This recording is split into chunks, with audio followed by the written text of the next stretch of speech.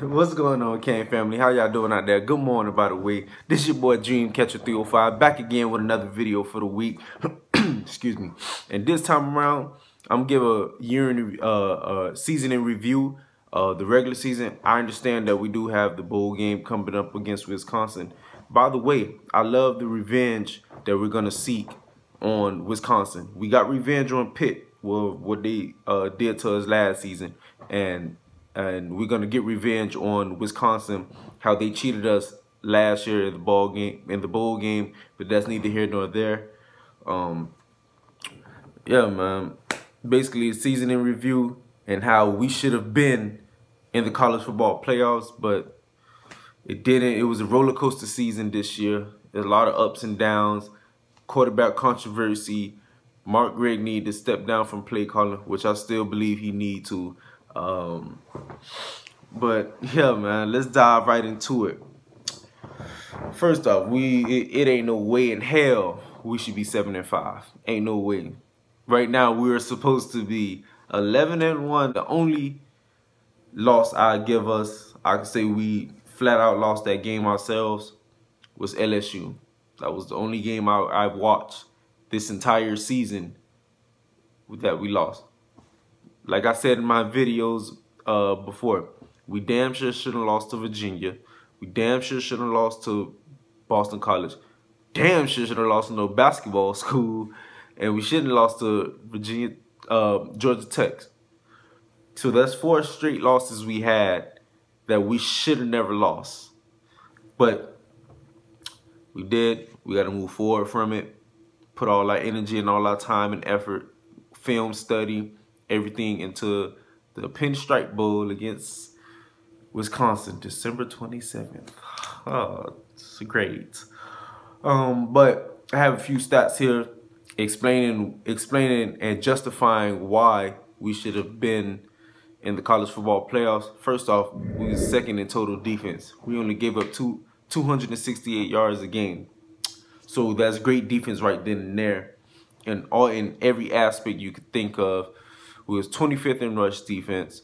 We was the #1 team in the nation in 3 and outs. So that means teams are not converting 3rd downs on us. Defense is getting off the field and doing what it's supposed to do and go chill and relax and turn the ball over to our offense and let them do work. We was #1 in pass defense with 140 yards per game. Literally, no fly zone, nothing. All flights to Cane Island was delayed.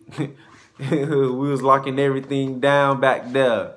Shout out to all them DBs, man. We was 15th in scoring defense, 18.2 points per game. That's pretty damn good, especially when it's being 130 teams, 132 D1 teams in the nation, and for us to be 15th, that's pretty damn good. On the brink of being great. We was 9th in sacks with 3 sacks a game. We had damn near the best D line in the nation. We had the best D tackle in the nation. One of the best, if not the best DN in the nation, in Joe Jackson, and the best D tackle in Gerald Willis. Shout out to him, by the way, for receiving his All-American honors. The only defensive tackle to receive that honor this year, and he put in the work. He balled his senior year, and I wish nothing but the best for him. Him going into the league next year. But in every level of the defense, it was great. We was getting after the quarterback. All flights was delayed. Linebackers filling the hole, filling the gap, because it was 25th in rush defense. So that means the front seven was doing their job and doing what it's supposed to do. The only thing what held us back was when we get the ball to our offense, we couldn't do diddly squat. Offensive statistics, we wasn't in no category. But I'm not the type of guy to always go by stats. I'm an eye test man. And my eye test shown me that the amount of talent we have, we were supposed to put up 34 points a game. If you spread the ball out with the amount of talent we had, we're supposed to score 30 to 34 points a game. With players like Armon Richards, well, he had to stop playing football. I wish him nothing but the best. Jeff Thomas, I wish he was still there, but wherever he decided to go, I wish him nothing but the best. But with players like Homer, DJ Dallas, Brevin Jordan, Mike Harley, Wiggins, Cager, Langham, just a lot of, we have a lot of talent on our roster. Have a lot of talent, and for us only, I'm gonna say it, for us to be mediocre, a part of it has to do with coaching, because it was times where I don't know what we was doing on the offensive side of the ball. That's why I feel this offseason we need to go spend time and actually go get an offensive coordinator, and Mark Richt need to step down as a play caller and just become an overseer. Agree to certain things, disagree to certain things. That's all he need to be, because the play calling duty is not for him.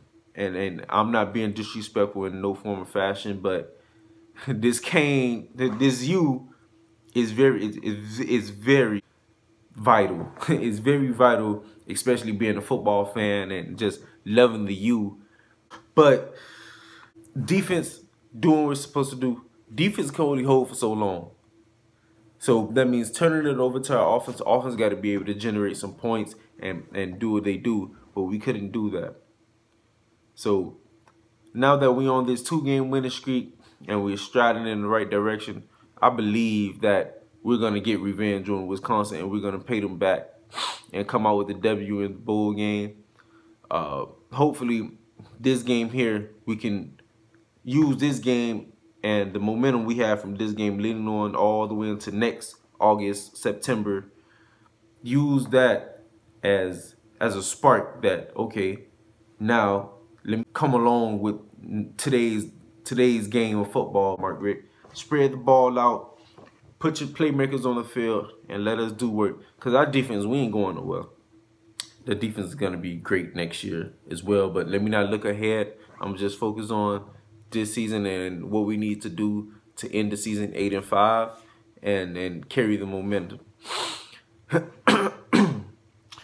We have to do what we've been doing the entire year. Play great defense, get off the field on third downs, turn it over to our offense, and now just open the playbook. This is all out. You got to let the playbook out, Mark Richt. Put your playmakers on the field. Put Mark Pope in there. Dial up some packages that team never seen on film before. And let's execute them and watch you come out with the dub. This your boy Dream Catcher 305. Make sure to like, subscribe, and comment.